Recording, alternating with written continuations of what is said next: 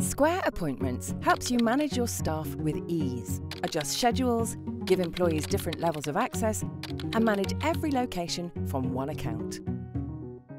Go to your Square dashboard to add staff members, specify available services, manage booked appointments, and process payments. Under Appointments, select Staff. Add an employee. Select an existing staff member or create a new one by clicking Create New Employee. Add their contact information and customize all their settings. New staff members are automatically added to your employee list. The online booking visibility setting is automatically on to make them available for online booking, allowing clients to book anytime it's convenient for them.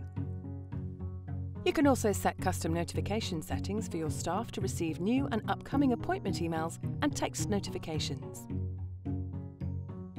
When you add a staff member, you can decide what they can and can't access in both the appointments calendar and point of sale under permission settings. With Appointments for Teams, custom staff group permissions features are included with your monthly subscription.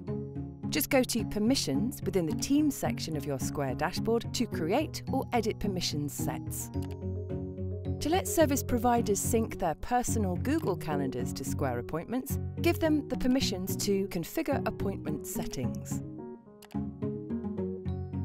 Then, return to the Staff section,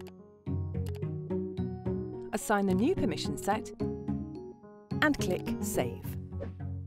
Your staff will then receive an invite email to create a unique login under your Appointments account.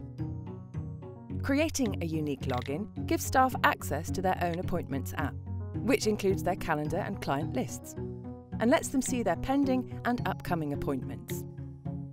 They can confirm or decline a pending appointment, and once confirmed, they can update any appointment information. Client information and notes also sync across devices connected to your Square Appointments account.